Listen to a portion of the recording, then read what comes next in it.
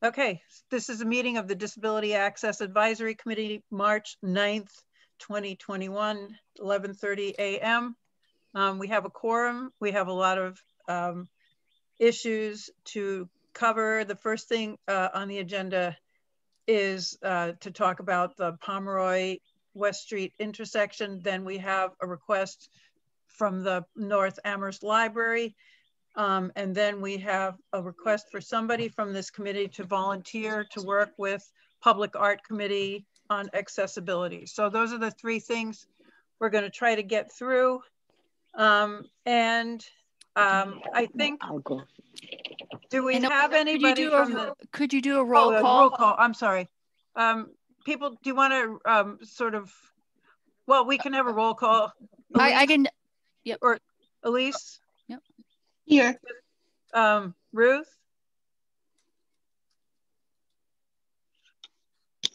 If you're here, just say so. I think she is here. She is here. She is here. She's muted. Okay. She's here. Xander? Here. Tori? Here. Marty? Here. Ruth? Still here, still muted. She's muted. Okay, you're muted, Ruth. But everybody sees that you're here, so we'll say you're here and I'm here. So we have everybody, which is fabulous. Seren is here too. Oh, Saren's here. Fabulous. Okay. Yeah. Thank you so much for being here, Saren. I appreciate it. That's okay. Because I know you're not in town. Madam Chair. Yeah. I've never said that before. I like that. Madam Chair, we have an architect here representing the town, Chris Farley, who's the architect that's working with the town regarding the North Amherst Library. And so I was wondering if we could have that item go first. We could if we don't have anybody here for any other item. Sure. You want to give us, we have the materials that you submitted that looks like you want to build an addition that will more than double the size of the library.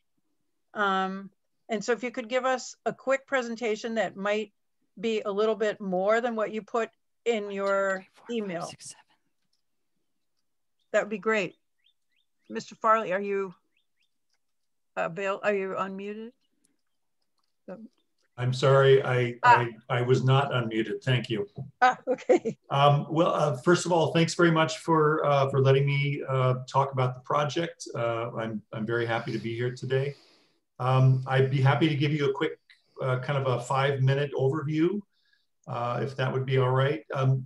Okay, I guess I'd like you to put emphasis on the things that have to do with accessibility. Okay. And I know, because we know that the rest of the library has accessibility issues. So I was wondering how this has anything to do with that. And I guess there's a parking question that you put in the materials you sent us, that you don't have space for enough spots. And I don't know what else the accessibility issues are. Okay. Well, so we started working with the town a little over 2 years ago. And the primary goal of this project is to make the existing library accessible. Right now, the library is the public part of the North Amherst Library is 1 floor, and it's about 4 feet above grade. So the only way to get to the library is to go up a half a flight of stairs. So one of the second goals of the project was to provide a community space, a fully accessible community space for the library to be used during library hours and even after hours. And then a third goal was to provide accessible bathrooms to the patrons of the library. So what we proposed is an addition on the north side. The existing library is about 920 square feet. The addition itself is just under 1,200 square feet.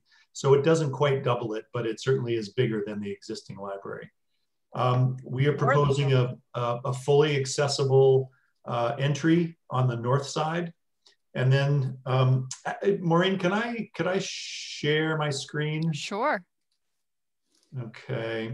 And if you could just, you know, of course you will, but just keep in mind if you could explain what you are showing, showing with your mouse or whatever. There are members that have visual impairments.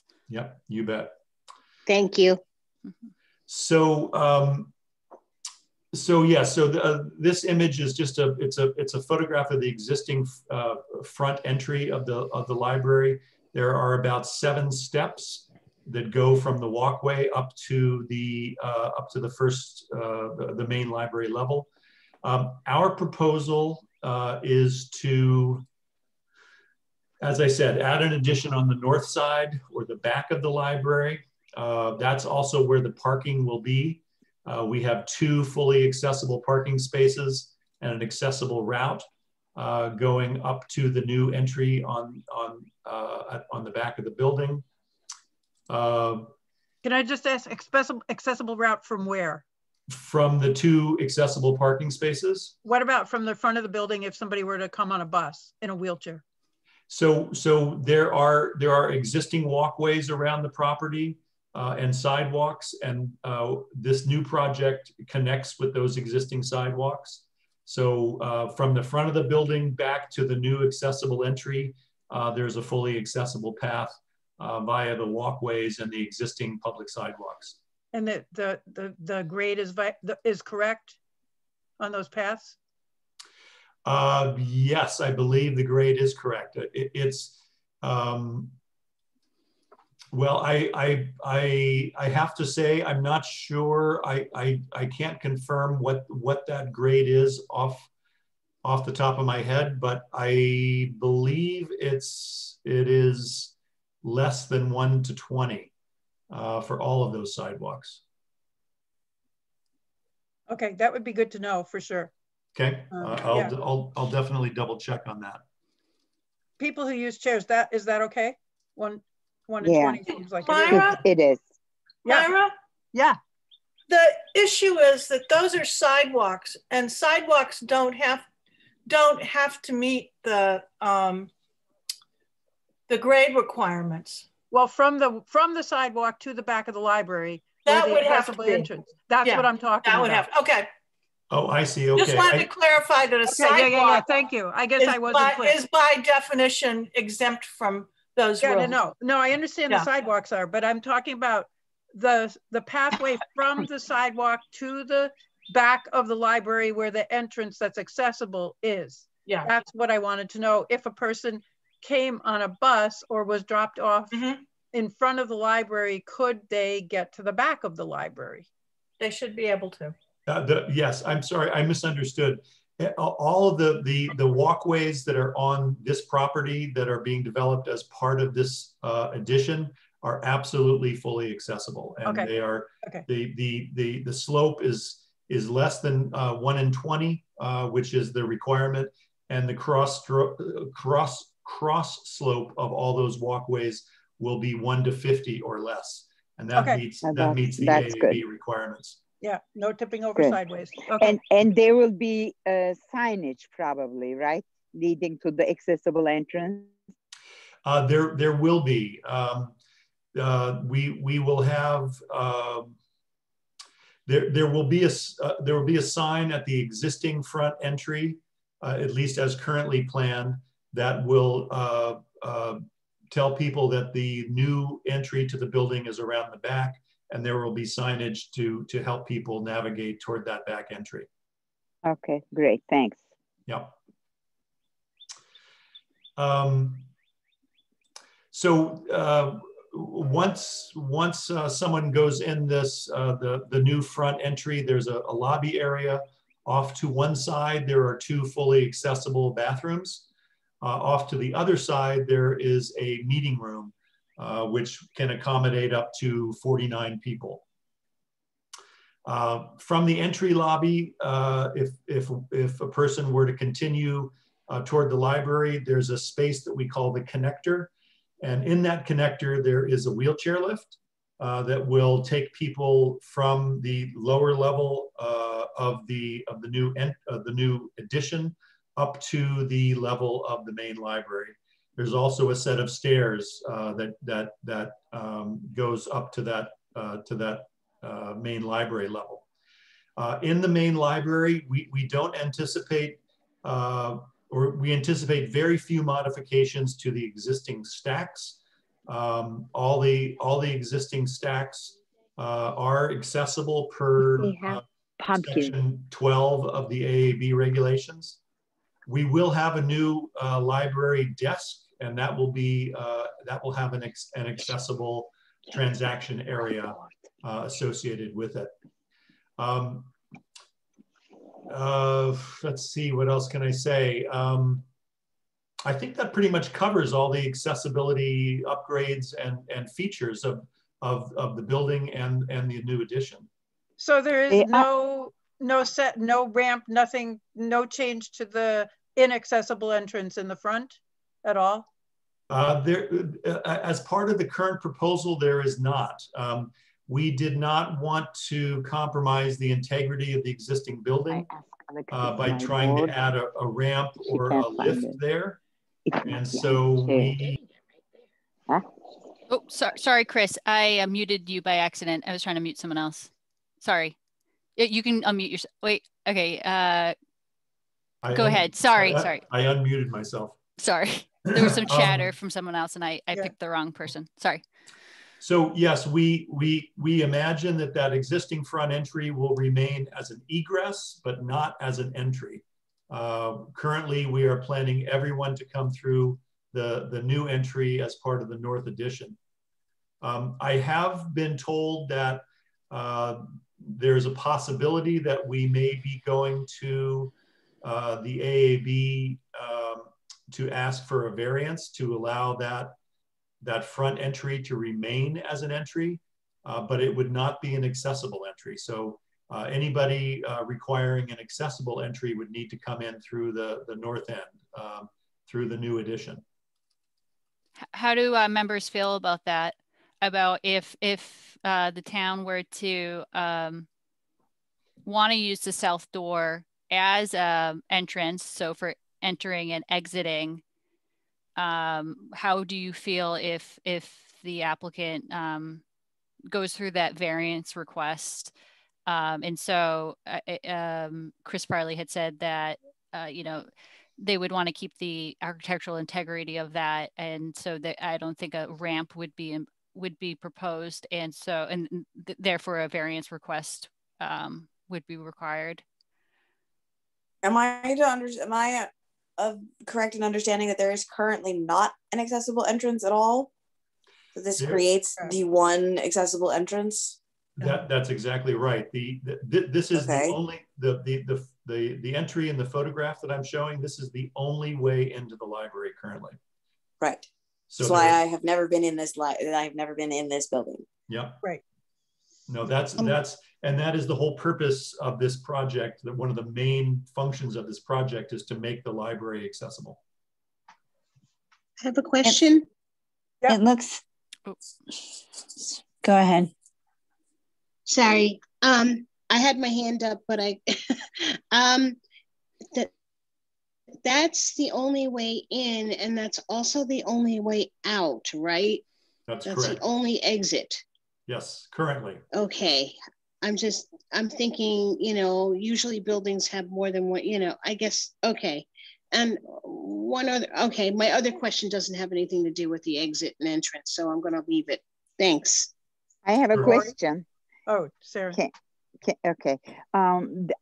About once we get into the meeting space, because it seems like it is level, then to go up to the library, you have to get on the stair lift.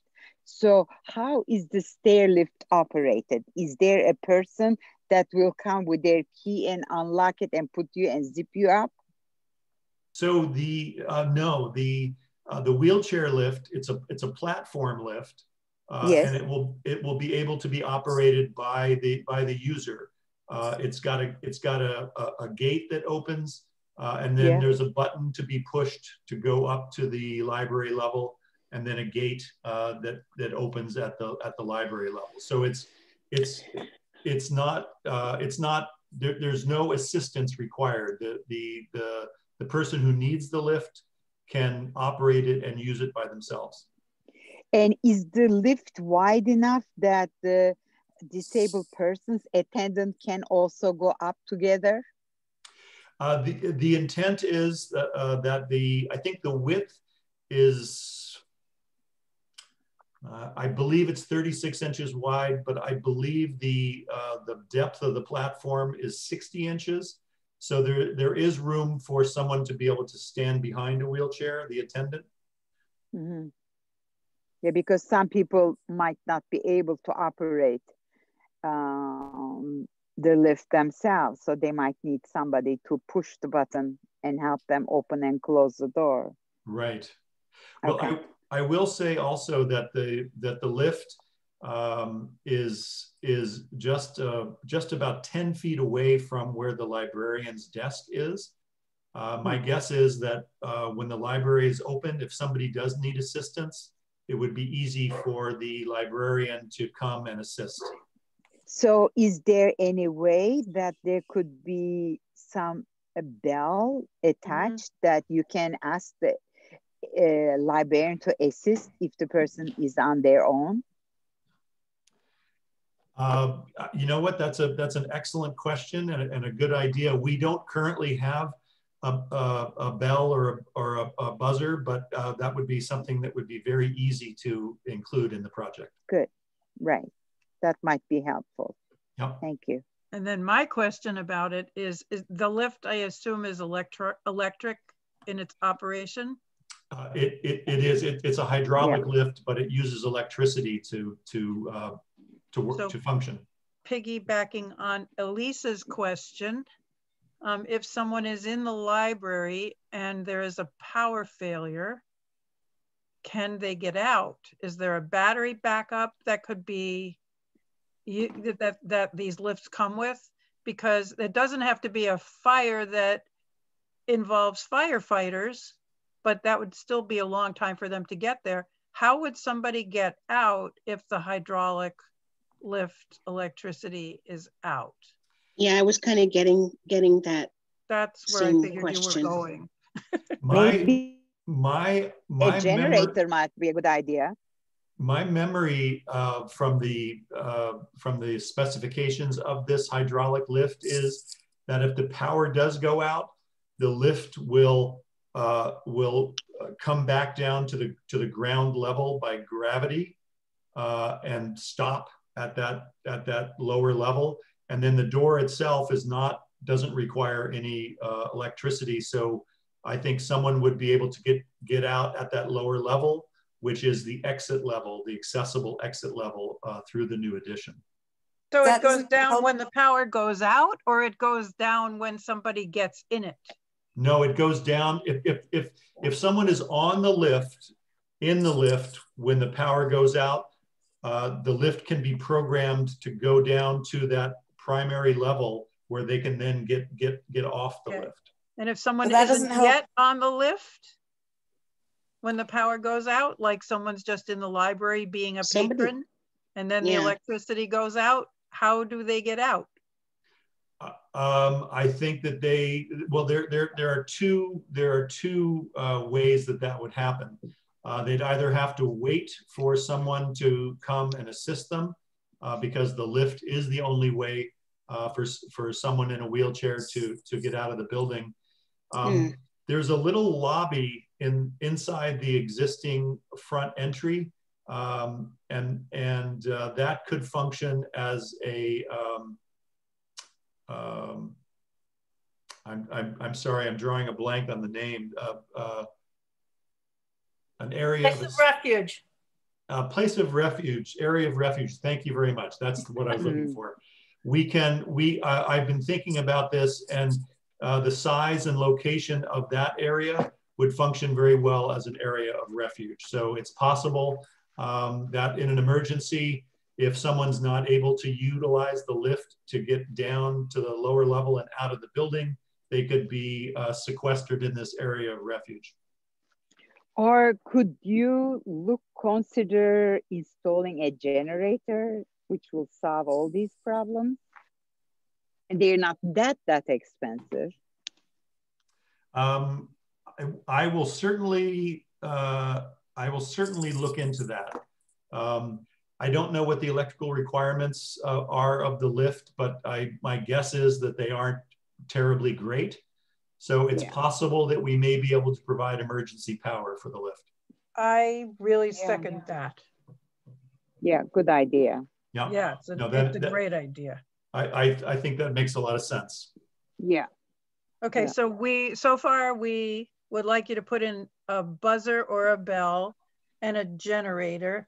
And does anybody have any concerns about the only 10 parking spaces instead of the 25 that the town requires?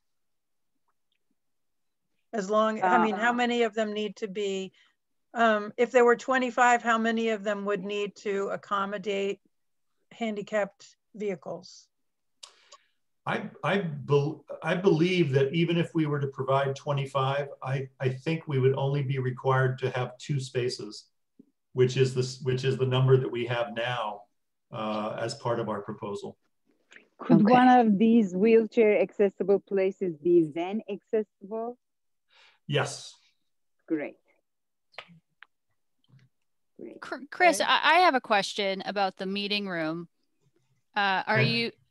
Does this scope of work include devices, like hearing devices? Oh, good question.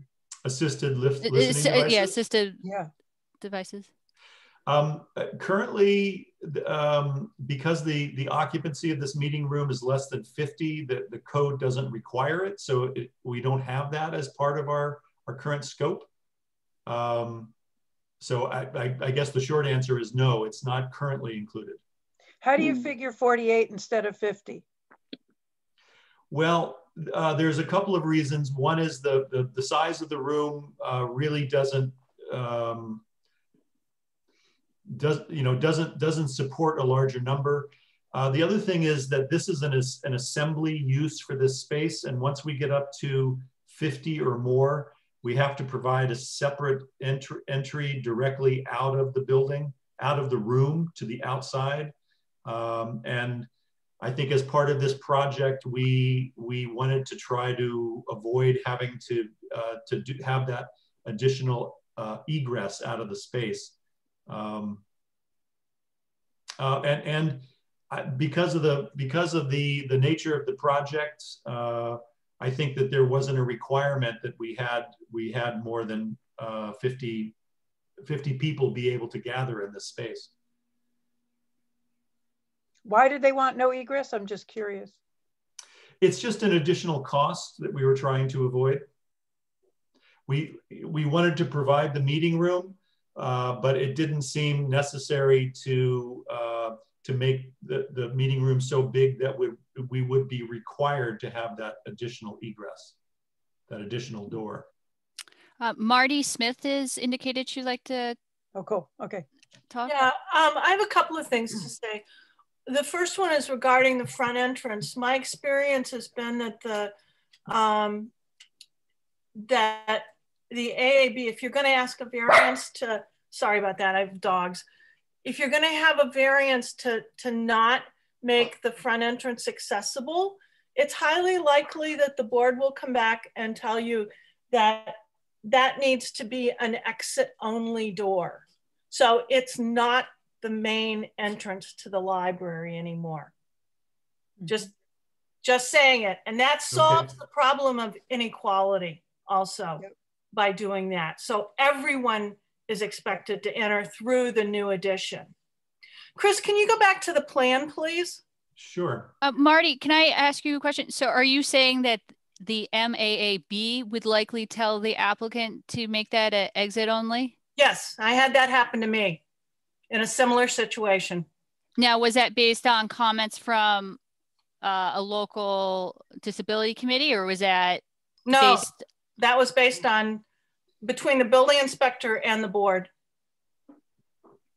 I will say that my understanding of universal access and the AAB is that the intent is that everybody goes through one main entry. There aren't some people who can go through one and some people who have to go to another. Yes.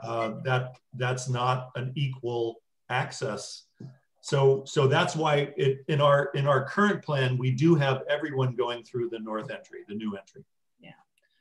So this is going to get really nitpicky, but it's important because I've run into it many times. Your hallway to the restrooms is 4 foot 2 inches wide. So think about coming from the library, from the entry lobby. So I want to go into the first restroom. The problem is the pull side of the door is facing me.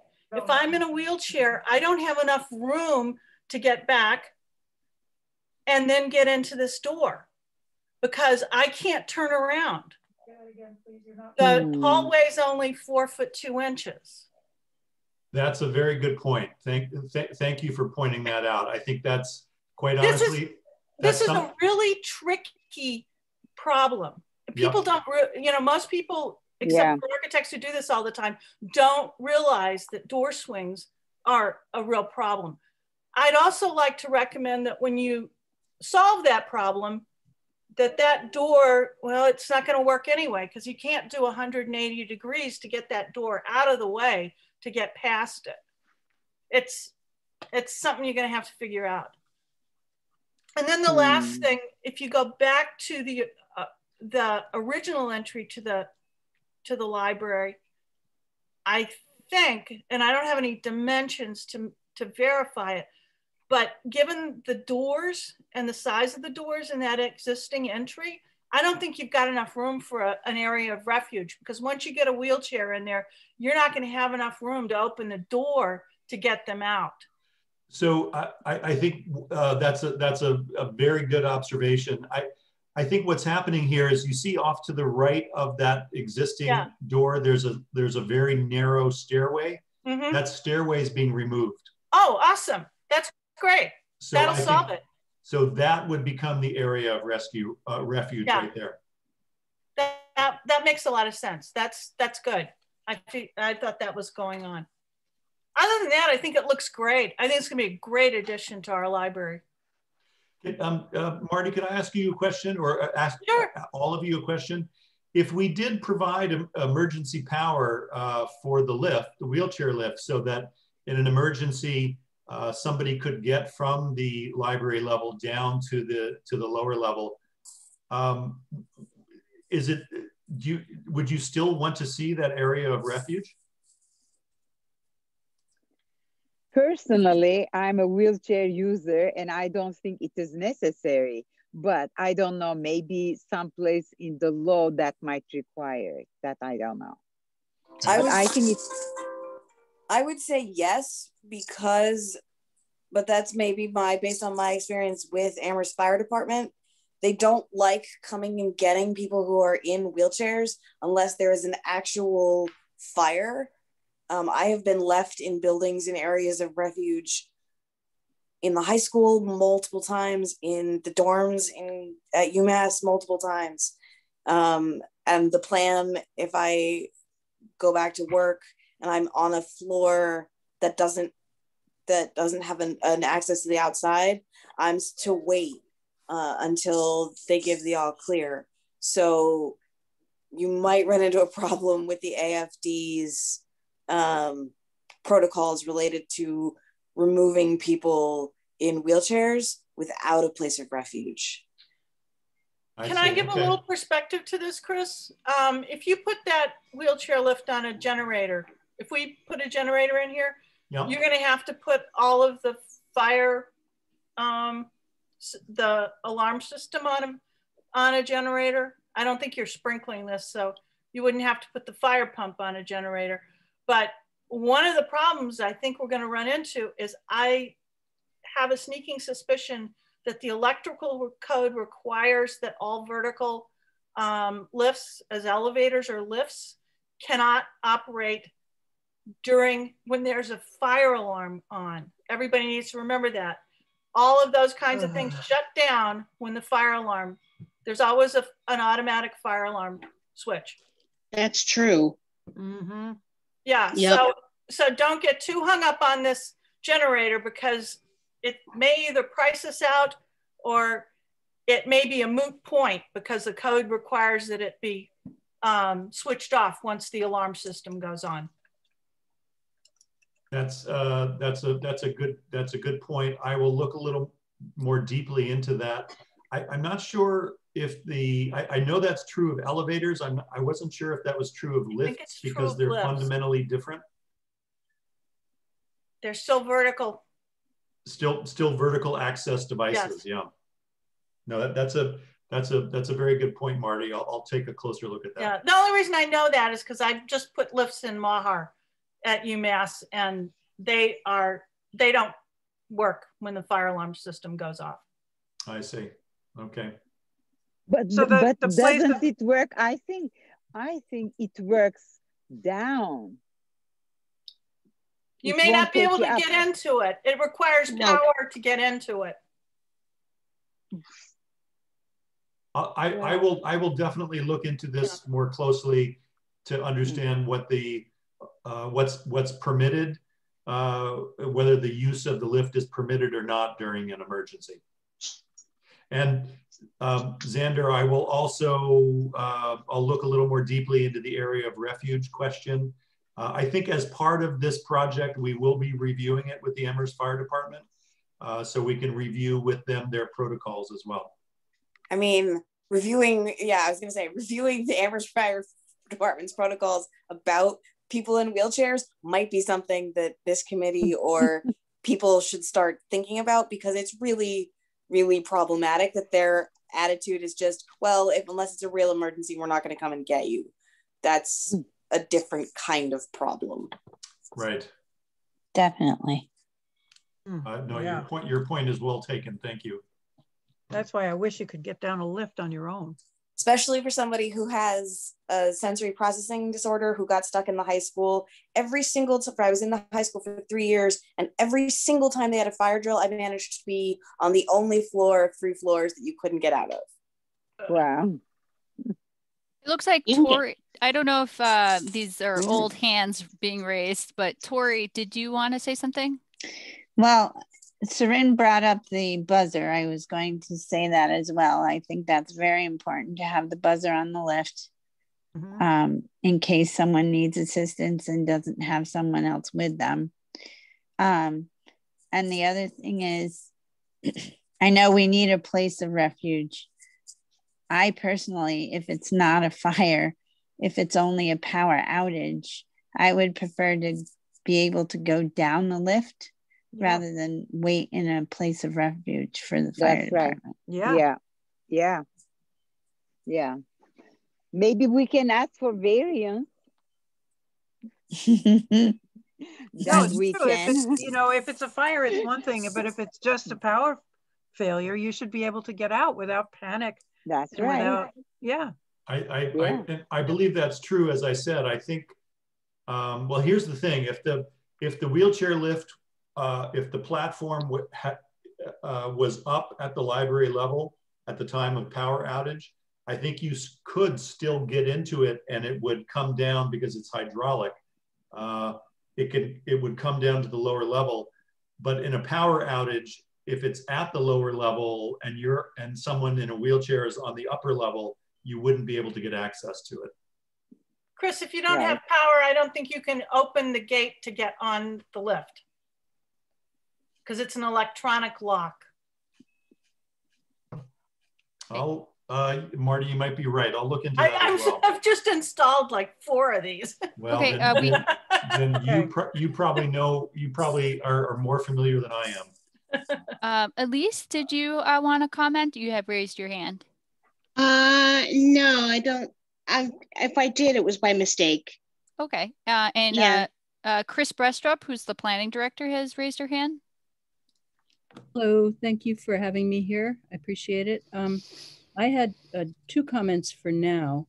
One is that the building commissioner has suggested that the team that's designing the building might want to apply for. I'm at the meeting. Can you hear me? Yes. Hi. So the building commissioner has recommended that it might be a good idea to apply for a variance from the AAB for that front entry, because this is a historic building and the AAB might be willing to grant a variance to allow people to come in and out of that entrance. So I'm just making that as a statement. I'm not supporting that one way or another, but that's what the building commissioner thought. And then the other thing I wanted to mention, and I'm not sure that everyone is aware of this, is that the addition and the new work that's going to be done here is going to be paid for by an anonymous donor. The amount of money that was set aside for design and the feasibility study and the design was voted by town meeting, and that was about $50,000. But any construction work that's going to be done here will be paid for by an anonymous donor. So just keep that in mind, that it's not the town that's paying, it's this anonymous donor. So that's another point of information that I just wanted to offer. Thank you, Chris. Yeah, thanks, Chris. And Marty, did you raise your hand? No, okay, I'll lower it. Lower it, please. Thank you. All right. Well, that's an interesting question about the, I mean, I understand, Marty, you are very well aware of the rules about the lift. But I guess our wheelchair users have brought, I think they've maybe made some suggestions that we might want to refer over to the AAB for when there isn't a fire, whether a generator could be used to get people out of the building. That's going to be from the elevator board. The elevator board? Oh my God. Yes. Okay. It's an electrical and elevator board issue.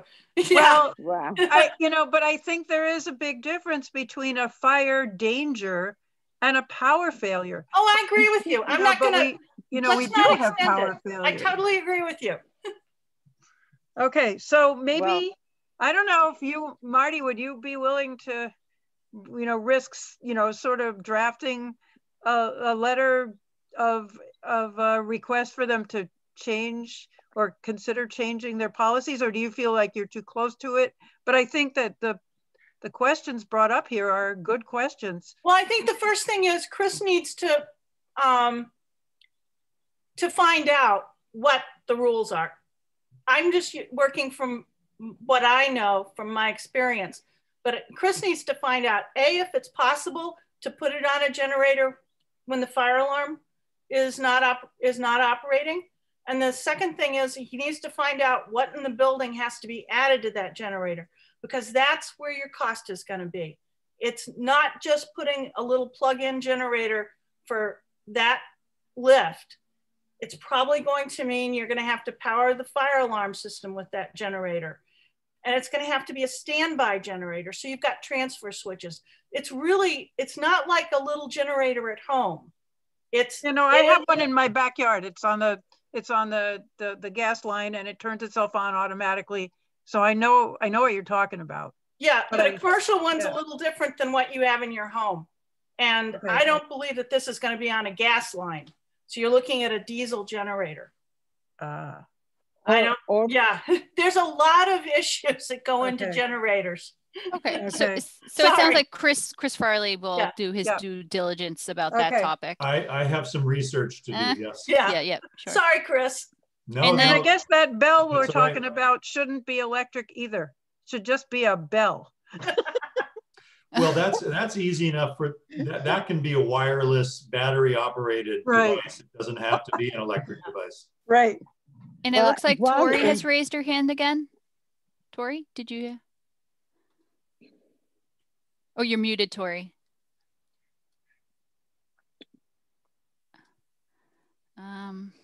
Let me see. I didn't mean to. I thought I unraised my hand. Oh, okay. All right. So while you're doing this, can you hear me? Yes. Yep. Okay.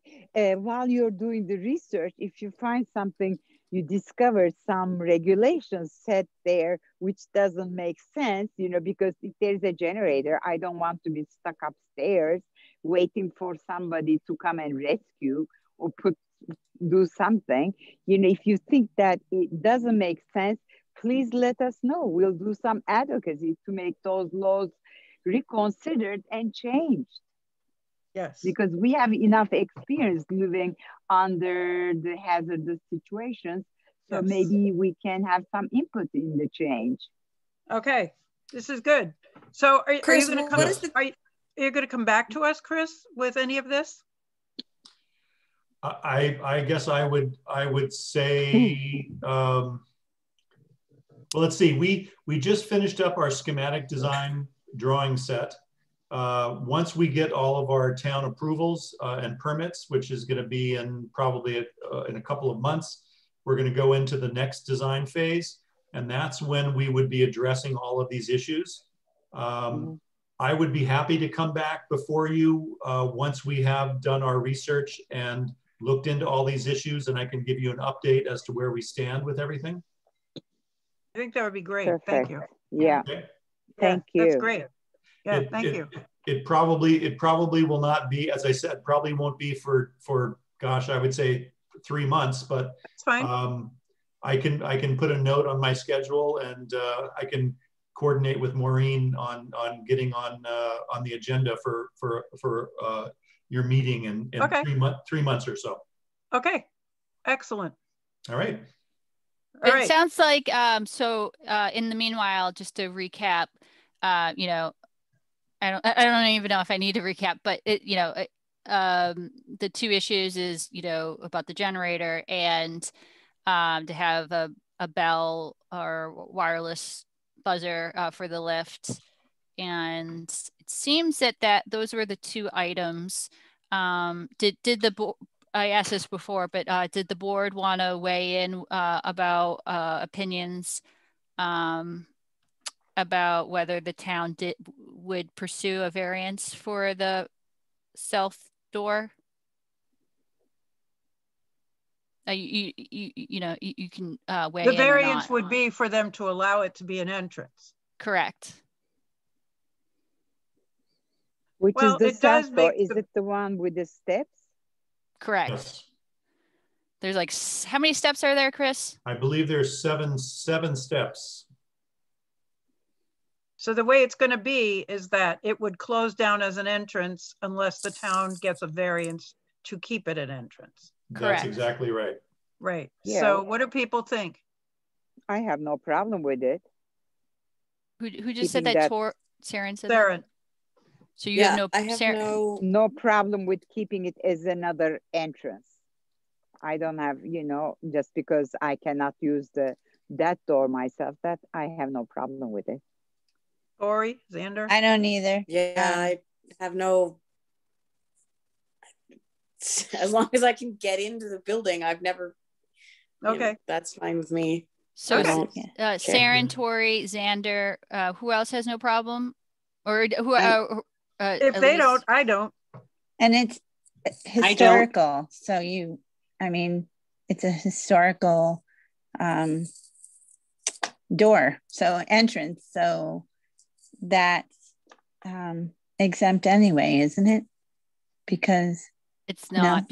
No. Because why is it? Because I forget. Is it because the price of the assessed price? Okay. Yes, I forgot about that.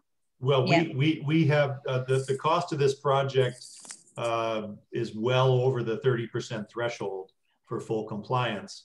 I think, Maureen, what you're saying is that, and I think it makes sense, is because of the historical nature of the building, that would be an argument we would use if we went for a variance to the AAB to allow this entry to still remain functional. But obviously, we would also be providing the fully accessible entry on the north side of the building. So I will talk with the town more about that and see if it makes sense for us to go and ask for a variance for that entry. And I can report back to you when I come back in 3 months. Okay. Thank you. Great. Thank you. All right. I don't know if if you guys need to make a motion or anything. Well, they didn't ask discuss. About, do you guys want to give a like a positive or negative recommendation with your suggestions? My hunch is it's a positive recommendation. Okay, I'll make a motion that they didn't ask for anything, but that we approve thus far the plan for the North Amherst Library with the stipulations that we want a bell on the lift and a serious investigation of a generator to operate the lift in a power failure. And would you, as a board, want to make a recommendation that the applicant seek a variance request for the south door to make that a full, maintain that as an entrance door? Another. Sure. Yeah. If the wheelchair users don't mind, I think that's fine. If they minded, I wouldn't. Okay. I think we should also add a note of thank you to the anonymous donor to make that facility accessible for those of us that didn't get a chance to go to that library. So that's a big input, I think, what they're doing. Absolutely. I'm so excited to have a library I can walk to. Yeah. That library is walking distance from my apartment, and it would be so, and I look at it and I drive past it and I'm just like, that would be so nice to be able to walk and go to the library, but I can't, because I can't get into the stupid building. You can go to the meeting rooms more than that. So. The meeting room, really good. I don't know. Yeah. All right, so do we have a unanimous vote on this? Yes. One moment, Marty raised, or Marty I raised my hand. Just, do you want to go ahead and make a motion that we approve the variance request to use the front door, the existing front door, as continue using it as a front door? Because Chris is going to need that when he goes for the variance. Yeah, that's really what the save motion us should be. that hassle. That's what so the I make a motion that the board support the variance request for utilizing the original front door, to continue utilizing the original front door as an entrance to the library. I second that Chris motion. Having to come back for that. Yeah, thank you, Marty. I second Marty's motion. Thank you. Mm-hmm. Okay, we should roll call it. So Marty? Yes. Okay, Tori? Yes. Xander? Yes. Elise? Yes. Ruth? Ruth's, well, she's here. Ruth, could you email me your response? Saren? Yes. And Myra? Yes. Okay. Okay. Right. This is good. Thanks. Thanks, Chris, for attending today's meeting. And thank you for inviting me. It's been really very helpful to have your review and your comments, and I look forward to meeting with you once we've addressed some of these things to give you an update. Excellent. Thank you. All right. Thanks, everybody. Thank you. All right. Now we have to move over to the request by the town, the TSO, Town Services, or TSC, or whatever they call themselves. They would like an opinion from this committee about what we think about the potential, about the change, or about the renovation of the intersection at West Pomeroy, and West Street. The question is, do they want an enhanced, what do they call it? An enhanced pedestrian, an enhanced signalized intersection, or a roundabout?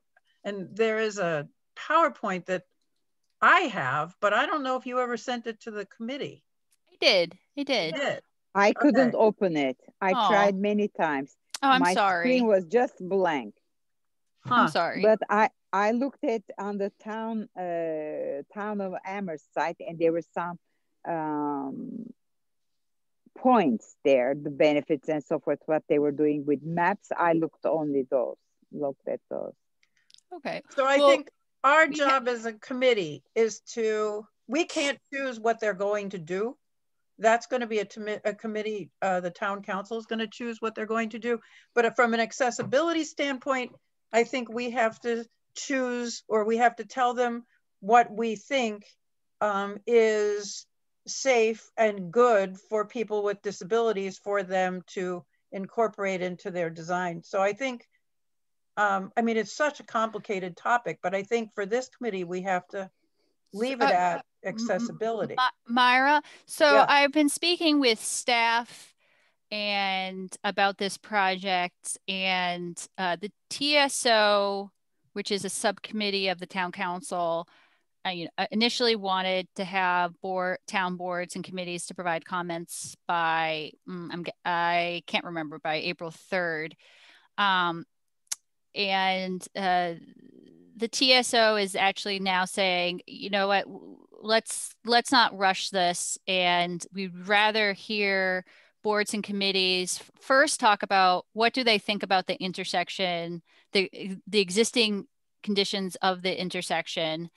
What are the thoughts about that? And then what would you like to see done to make improvements to that intersection? And after that discussion, and that could be the sole purpose of today's meeting, and the TSO, will eventually want to hear about, about the opinions about the two design alternatives. But at this moment, I'm being told that they would rather slow down and start. It kind of feels like the cart before the horse of, well, what do you think of the current conditions now, and what sorts of improvements would you like to see there? And we have Christine Brestrup, the planning director, who is working with the DPW and the town manager's office regarding this project, and is working with outreach strategies. So let me have Chris talk. Okay. Hello, thanks for having me. I appreciate it. So we have a slideshow we can run through pretty quickly, just to give you a sense of what the overall idea is, and that might kind of help to set the tone for what you we'll be talking about. But basically what we want to know is if there's anything you like about this intersection, which there may or may not be, what you think the problems are, and what you would like to see done there to make it a better place. And obviously navigation is the main topic here. So I'm just going to run through this slideshow quickly. This was a slideshow that was presented to the town council back in January. So here we're looking at a map for those of you who can visually see this. It's the intersection of Route 116 and Pomeroy Lane. It's where Mission Cantina is. There's a Valley Transporter building there. The Montessori School is located there, and there are a number of other retail establishments. So it's sort of a vital commercial center for us.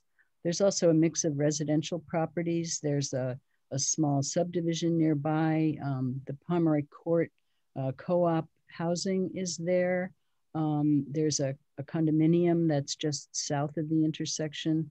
It's also, pretty centrally located near Hampshire College and the Eric Carle Museum and the Hitchcock Center and the Yiddish Book Center. So it's on a major artery traveling from the downtown to the south, connecting the center of Amherst with South Hadley and Point South. So next slide, please. And it does have its challenges. It's undeveloped in terms of its infrastructure. The sidewalks are very narrow. There aren't any formal curb cuts. So there's poor pedestrian access, poor access for people in wheelchairs, for bicyclists, etc. I don't think there are any manually operated crossings because there aren't really any crosswalks here. So it's really a problem area, but it's a growing area. There are a lot of things happening here. There's lots of little stores. El Comalito restaurant is there, and it's kind of a growing place. Next slide, please. So this kind of shows, this map here is a map from the Amherst Master Plan, which shows Pomeroy Village in context of the town. So it's about, it's in the lower third, the southern third of the town. It's one of several village centers that we consider, like North Amherst Village Center and the Atkins Corner Village Center, and Pomeroy Lane Village Center is also one of our village centers. Next slide, please. So the town recently was awarded $1.5 million from the state to make improvements to this intersection. And we want to focus on, of course, traffic, because there's a lot of traffic that goes through there, car traffic, but there are also bicycles and pedestrians. There are children who cross the street from the Montessori school. There are also children who cross the street to get on buses. We're working on this in collaboration with the Department of Public Works, and the Planning Department and the DPW have actually been working on this project since about, I'm going to say 2004 or 2005. It was one of the first projects I started working on when I came here. Next slide, please. So we also want to think about access to the Hickory Ridge Golf Course, which the town is planning to purchase. And that's going to be an open space for users of the town parks and recreation areas. There's probably going to be a big solar installation there. And there's also a front part of the property that could be used for various things like affordable housing, or there are a number of different possible uses. So that's just down the road. There are also opportunities for bike and pedestrian access to the new property. We have a few issues related to wetlands towards the west and the east, so we can't really go too far in westerly or easterly direction. So for now, we're combining our work to the exact intersection, but eventually we want to provide access to Hickory Ridge Golf Course, and probably eventually to the South Amherst Common, which is where the Munson Library is. So here is a map showing what this intersection looked like back in 1830. It's the intersection of West Street and Pomeroy Lane, and the building that's shown here in this picture was built in 1830, and it was it's a beautiful old house that's been renovated into offices. Next slide, please. So this again shows, this map here shows Pomeroy Lane intersection in context with the rest of the town. Next slide, please. Here is a map showing the different residential uses around the area. There's a Carriage Lane neighborhood, Orchard Valley, Pomeroy Village Center Co-op, which I already talked about. The Crocker Farm School is nearby and within walking distance. And there are also the developments along East Hadley Road, which include apartment complexes, as well as some subdivisions. Next slide, please. I don't think there's too much to talk about here other than, there is what we consider an environmental justice population, meaning people of low income who live in the East Hadley Road area. And eventually we'd like to provide better access for them to get to the shopping areas in this intersection. Next slide, please. So here we're seeing the project site. We're seeing it in context with Taylor Davis Landscape is to the west. Amherst Office Park, which is owned by Ron Laverdiere and his family, is to the north. There's a gas station there. There's also a house of worship, the Kingdom Hall of the Jehovah's Witnesses, Amherst Montessori School, and a couple of office buildings, as well as the well-loved Mission Cantina restaurant. Next slide, please. And this shows the housing that I've been talking about. Next slide, please. So as I said, this project has a long history. Back in the 1990s, the Mass Department of Transportation developed a design for the intersection, but it was considered to be way overblown. It was, very wide lanes and not much concentration on pedestrian access, and just kind of making this more of a highway than it really deserves to be. And Amherst decided that we wanted to have control over what went on in this intersection and make it more of a village center. So at some point along the line, the town actually took the road from the state, or the state gave the road to the town. And so we now own Route 116 or West Street all the way from the center of town down to Country Corners subdivision, which is a little bit south of the Atkins Market. So we've had a number of tries at making improvements here. We installed traffic signals in 2004.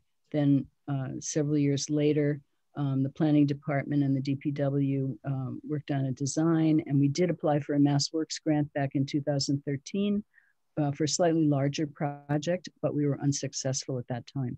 But this year, or actually last year, 2020, we did receive the grant for $1.5 million. So we're really happy with that and very thrilled to be able to make these improvements. So these photographs just show some of the kind of dreary aspects to this intersection. It's really not pedestrian friendly. It's kind of wide open. It's really dedicated to the cars.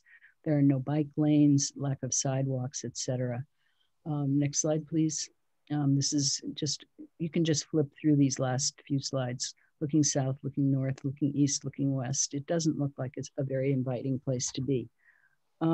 So we have to make a choice. The town council has to make a choice as to whether they want to build an enhanced signalized intersection, which means the kind of intersection that we're all used to with light poles and traffic lights and pedestrian activated buttons for crossing, or whether we want to have a roundabout here.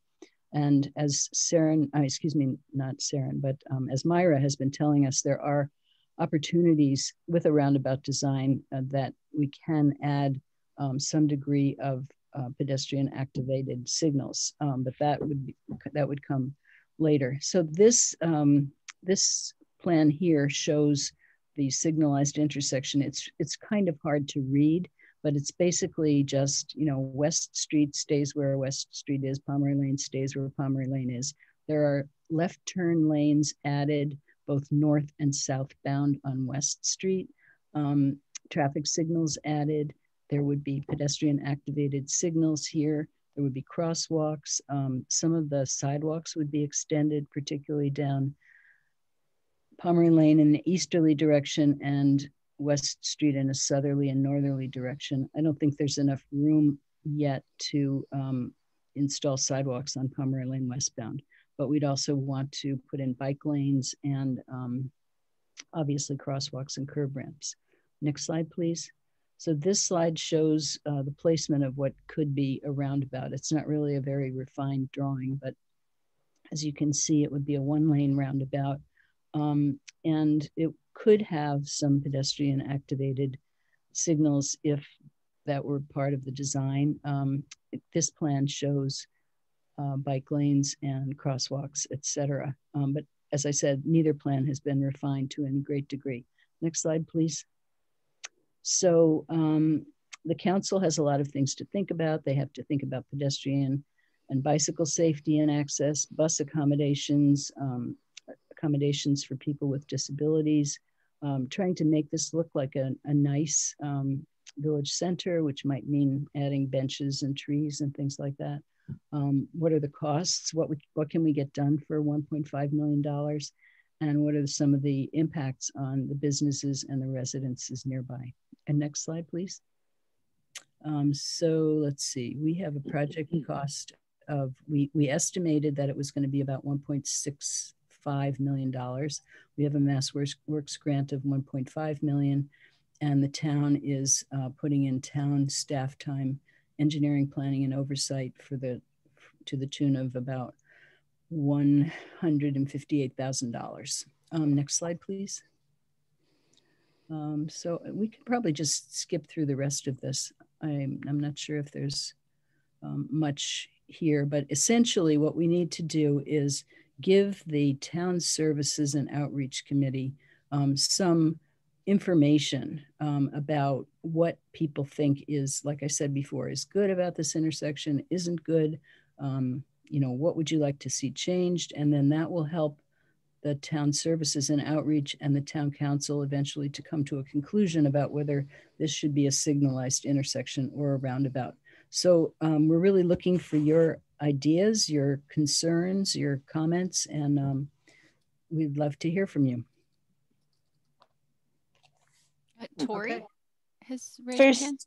First of all, I really want to say I'm so glad to see that this is going to be happening. I used to live in this area and it wasn't safe to walk around there, and not enough sidewalks, as you said, and just crossing the street there between Pomeroy and West Pomeroy is very dangerous, as it is now. So I'm just very happy to see that it's happening. I have a question about if you do a roundabout. I've seen people in town, even though there's yield signs, and they go too fast around the roundabouts, even though they're not supposed to. And that's just a concern. So are you planning on putting, is it more than yield signs, or will there be like actual stop signs or traffic lights incorporated with this, so people would actually come to a stop? So. There won't be stop signs, but there could be pedestrian activated traffic devices that could let someone who is visually impaired or somebody who, has a mobility issue to stop traffic long enough to cross the road. But that hasn't been fully incorporated yet into the design because the design hasn't really been developed yet. So if that's something that you would like to see, and I know Myra has been talking about this ever since we've, introduced this project, that would be something that you could say that you'd like to see those devices incorporated.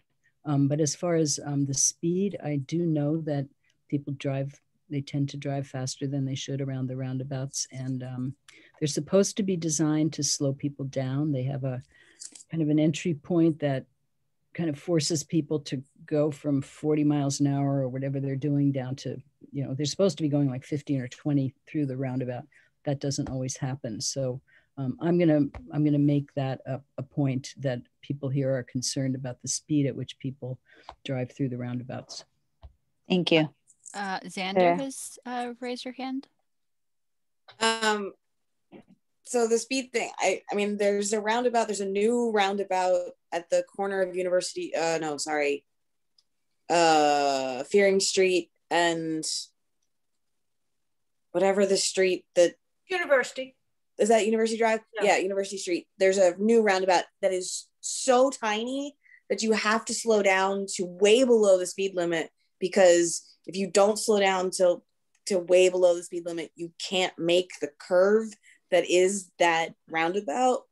I know, because I was trying to go the speed limit down through that roundabout and almost very seriously screwed it up. So my concern is, with all of the new roundabouts that seem to be popping up everywhere, why roundabout?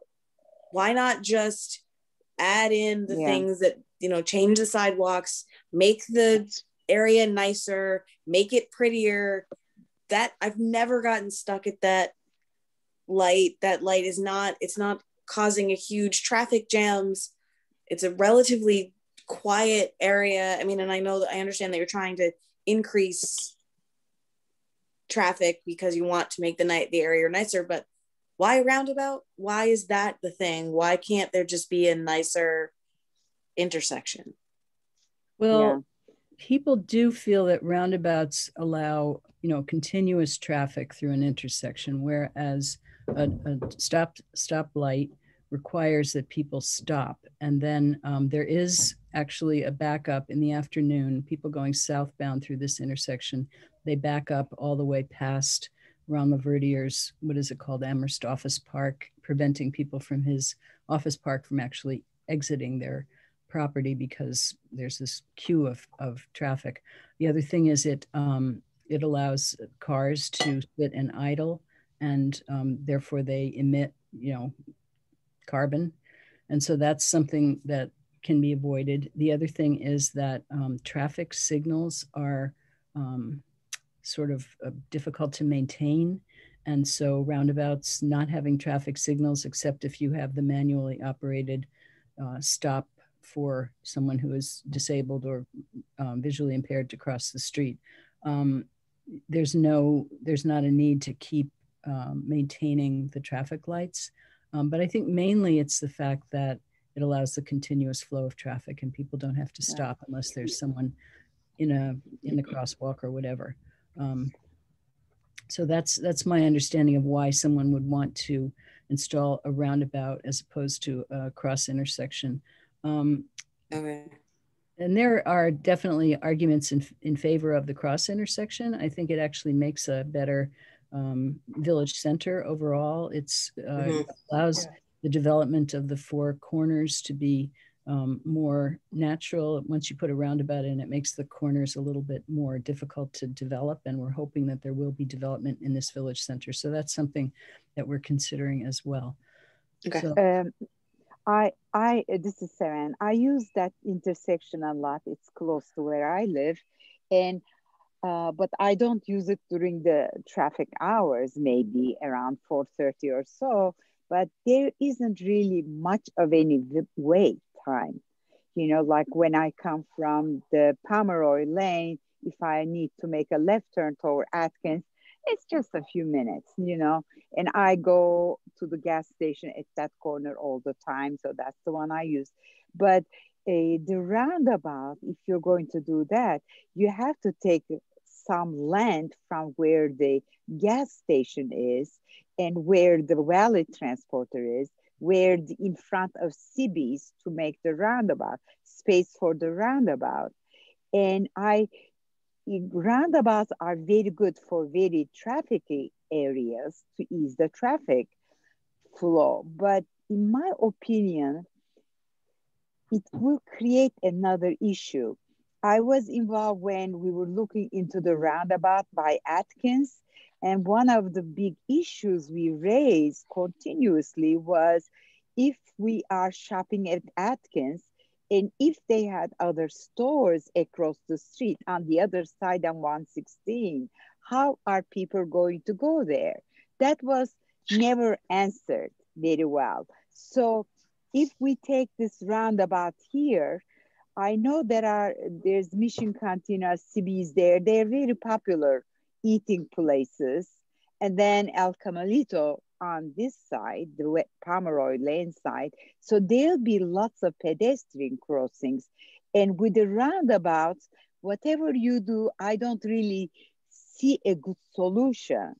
And my recommendation would be to enhance the signals right now, putting more pedestrian controlled access and bicycle lanes rather than the roundabout. thank you. Lise has raised her hand. Yeah. Am I unmuted? Wait a minute. We can hear you. Yes. Okay. I'm going to weigh in as a legally blind person using a guide dog and sometimes a white cane. I really rely on my ears and listening to when traffic stops and starts. And I would like to see the enhanced thing. I understand the positive things about a roundabout. I'm learning a lot about that, but I feel that I don't think, for me personally, as a person with a disability, I'm not comfortable crossing an intersection when there's still ongoing traffic and really not being able to visually gauge who's coming from what direction, how fast, and you know, not having somebody. I really rely on, even on regular crosswalks in town, people fly right by, and thank God my guide dog is trained to do what they call this disobedience thing, where the intelligent disobedience, where, you know, she'll stop me if a car is coming, but I don't feel safe on a roundabout. I think I would just not do it. So I don't know if I'm making any sense, but I would rather see the cross signals and the crosswalks and traffic lights and auditory, definitely audio. Thank you. Yeah, that's just my opinion. Thank you, Elise. There you go. And you made perfect sense. We do have a member of the public that would like to speak. Myra, are you okay with that? I think it's Mike. Sure. Is that Mike? Okay. Yeah. Mike, whoops, press the wrong button. Hold on a second. You should be able to talk in a second. Okay. Can you hear me? Yes. We can. Hi there. Sorry, I'm going to start my video here. I'm in my car, so I apologize. I'm on the road today. I'm an orientation mobility specialist, so I work with people like the person who just spoke on crossing streets. A lot of what I do is teaching people to cross streets. And from my experience, especially when I'm working with someone who's totally blind,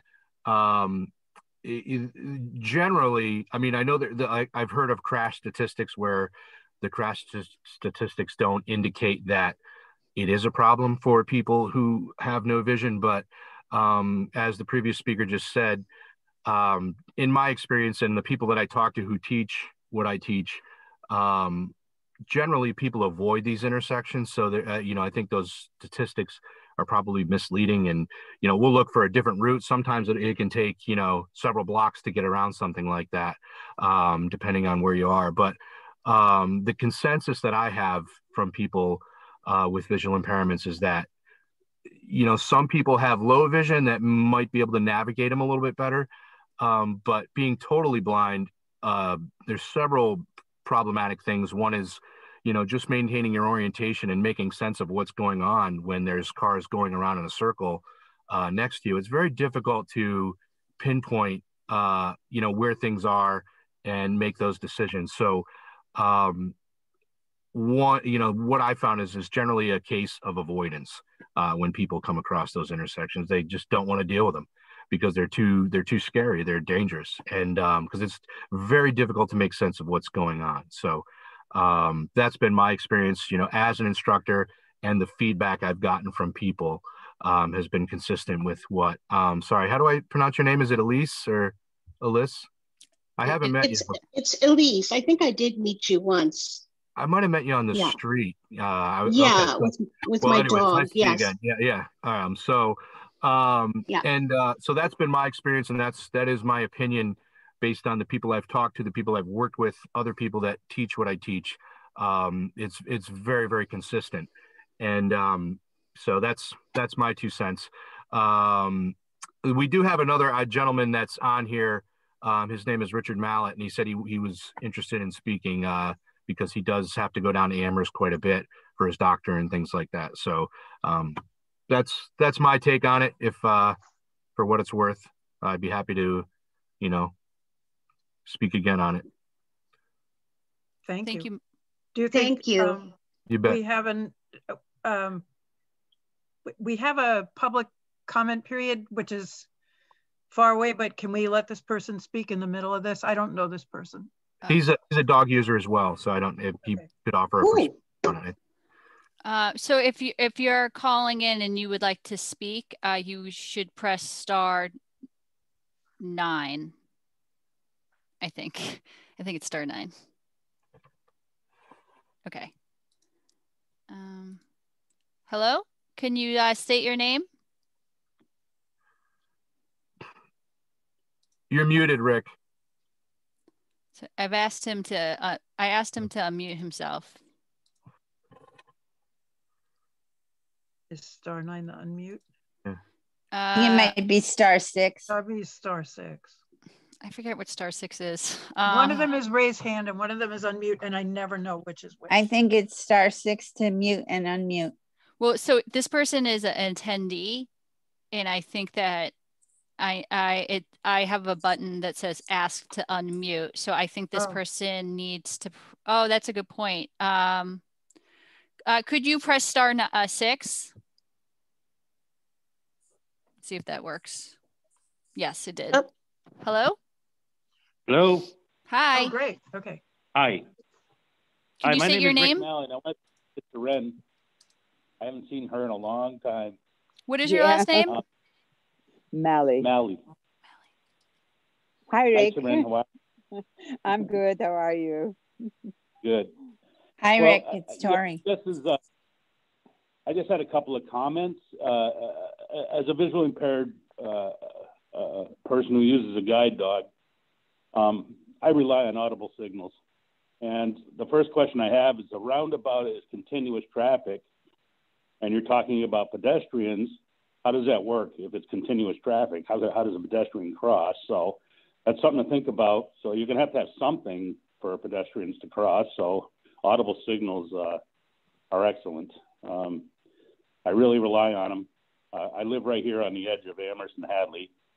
And I lived in Alaska for many years, and one of the things they didn't have was audible signals. So it was dangerous, and risked my life many times just crossing a crosswalk. But I had to go to work, so I had to do it. So I really support audible signals. The O&M, Mike, the O&M guy, he was pretty clear. It's much easier to train somebody on an accessible pedestrian path of travel than it is to a roundabout. Another comment I wanted to make was, I was listening to the meeting earlier, is in the library, has anybody maybe thought about an evacuation chair near the elevator as an option, as well as the door and bell thing? I know in the state buildings they have evacuation chairs from the second floor up, so it's an option. The AAB does allow them, so it's an option they might want to think about. And I'm not talking about one that climbs stairs by itself. There's much more affordable options, evacuation chairs. And nobody knows better how to get in and out of their chair than the person who's using the chair. So they could tell people how to help and things like that. So that's another option. But I just wanted to put my 2 cents in there. And many, many years ago, I served on the Amherst Commission. So probably 20 years ago. And I just want to say hi to Soren too. Thank you. Thank you, Rick. Thank you very much for your comments. Thank you. And nice to meet another dog user. Thanks. Okay. So I didn't, I've been, Darcy has been communicating with me. She's the head of the TSO from the town council, and she's been communicating with me. She did not communicate with me that we weren't supposed to come up with any suggestions, that she was slowing this down. That's not something I ever heard from her. So if it's new, it's new. I know there are public hearings on the 25th and 27th that the TSO is going to run. One is a Thursday evening, one is a Saturday afternoon. And I had told her that we would be sending her some kind of recommendations after this meeting, and it, you know, because she asked me to.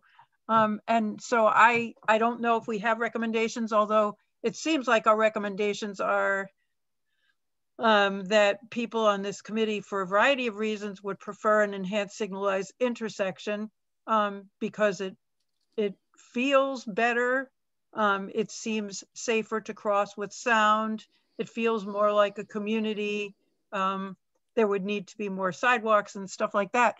I don't know what we're supposed to do exactly, because I got a set of instructions from Darcy and they seem to be different now. Myra,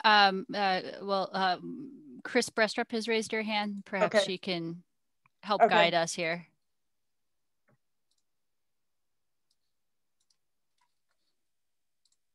I would say that if you have, you know, strong comments and you want to recommend that there not be a roundabout, that's perfectly up to you.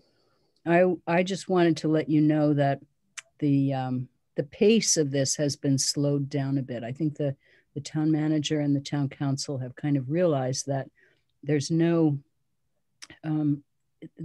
as much urgency in getting to an answer quickly as there is a desire to hear from a lot of different people and get to the correct answer eventually. And so the town council will probably be voting in June about this. And so there is time to put forth your recommendations. I think Myra is perfectly right to say that she wants to respond to Darcy's request. And if you want to respond in a fashion that says, this group strongly supports a signalized intersection, that's fine. I wanted to probe a little bit more though, and to find out if there are things that you like about this place, this Pomeroy Village intersection, and what specifically do you not like? And how can we incorporate those ideas into our plan, whichever plan is eventually chosen? So since we literally have only 2 or 3 minutes left, do folks want to make a motion if you have any strong feelings or any, do you have any recommendations, specific recommendations that you would like to forward? Or preferences that you would want to pass along to the TSO, and then we could certainly continue this conversation in future meetings. So if you have new or added recommendations, we can certainly capture that in the future. But would folks want to make any recommendations today, or would you, or we could hold off until the next time? Do you think it would be okay for us to wait until April 13th, which is our next meeting? Is that right? But then we'll be recreating the wheel, right? Say that again, please. Then won't we be recreating the wheel? Maybe we can just say in our meeting, we looked at it, but we will look at it again. But then we can say, it seems like the committee is more leaning toward enhanced signaling, and in addition to pedestrian controlled signals and bike lanes and sidewalk improvements. Maybe leave it like that, but we could. Marty hasn't spoken on it. I wondered if you have an opinion. I do have an opinion. It's slightly different than yours probably, but I think either option is probably a good option, but whichever option's chosen must have pedestrian signalization, whether it be the roundabout or the enhanced signalization. So either option's fine for you, but you recommend that there's... And they must have pedestrian controls. You've got a lot of kids going through there. I was there through there yesterday, and there were kids, and there's also a real problem turning left coming from town, turning left onto Pomeroy Lane. It's people going to the Montessori school. But I know I was behind, I must have been there right when they were dropping kids off, but I was stuck behind. They couldn't make a left-hand turn. I stuck through the light twice. So perhaps if, since it's 1 o'clock now, perhaps since this is, obviously really nice and fresh in everyone's mind, I would recommend that if folks have individual thoughts about current conditions and what they would like to see there, and if you want to weigh in about, either design alternative, to email me while it's fresh in your mind. And at the next meeting, we will regroup and the board can make recommendations together. Does that make sense? Yeah. So people can email Maureen, and then if you want to send me the emails that you get, I can see if I can put together a statement that we can work off of. Sure. At the next meeting. Good idea. And I can let Darcy know that we met, that we discussed it. There is universal agreement here that whatever they do, it has to be pedestrian activated signals. It has to be signalized. Absolutely. Whether it's an intersection or whether it's a roundabout, it has to have signals. And I sort of heard Chris say that would be for later, sort of like maybe the intention was for the one at Triangle Street to be for later. So I don't think we mean it to be for later. I think we mean it to be when the job is completed, it's there. Is that right? The I didn't signals, really mean it be for later. I just was thinking of it as a detail, but I think it's more than a detail for you. So put that in. That's a very important thing for you to make a statement about. And well, I think it's the collective view. Yes, it should be. Everybody on the committee said that. Yep. So it should be incorporated into the design, is what you're saying. And I did mean the collective view. You did. Okay. I did. Okay. Okay. All right. Does that sound good? So everyone will email me your thoughts, and I will forward them off to Myra, and then we'll regroup with this item at our April 13th meeting. Okay, sounds this is good.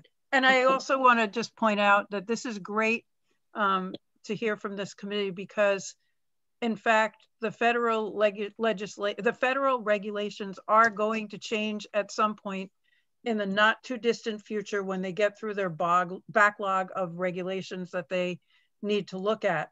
But the federal government knows that roundabouts that are not signalized are a serious problem. And they have promulgating potential regulations for consideration, and they want to get to them. I sent that to you. Maureen sent it to you yesterday, I think.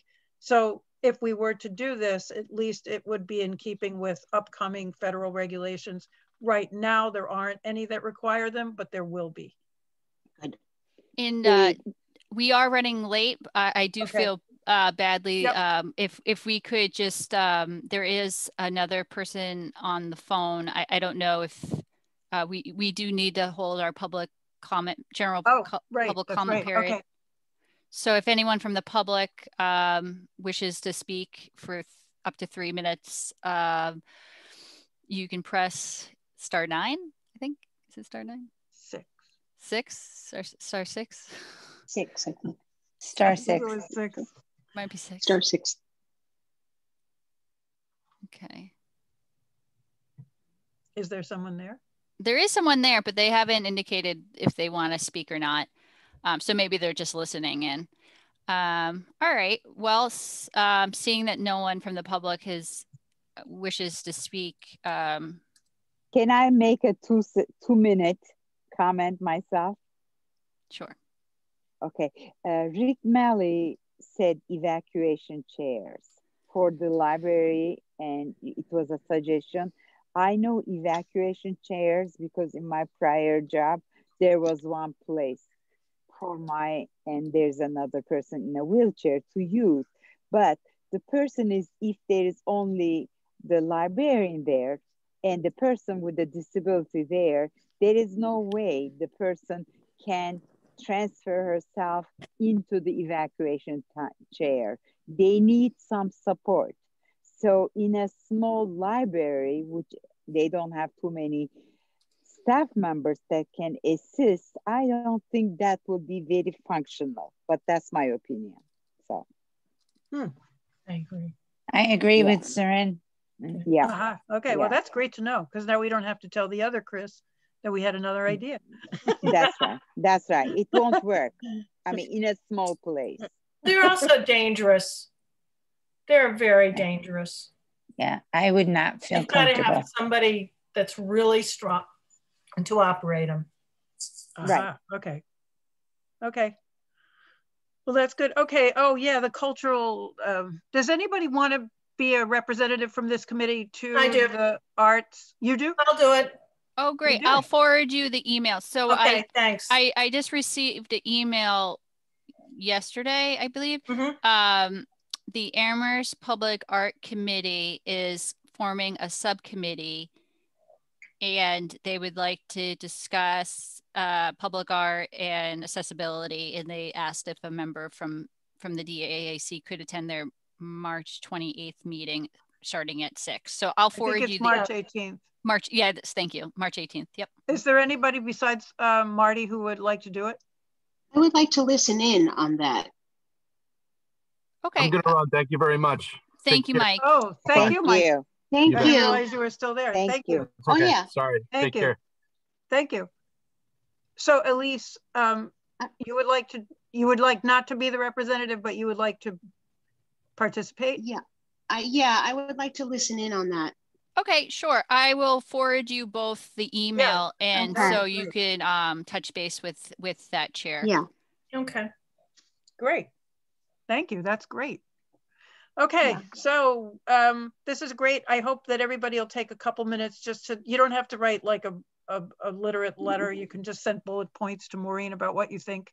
I mean, it doesn't have to be anything that you spend a lot of time on, just as long as you get your thoughts on paper and, well, electronic paper, and send them to Maureen. And if she sends them to me, I'll try to make some sense out of them so we have something to work with. Thank you very much for entertaining this subject. We appreciate it. Thank you.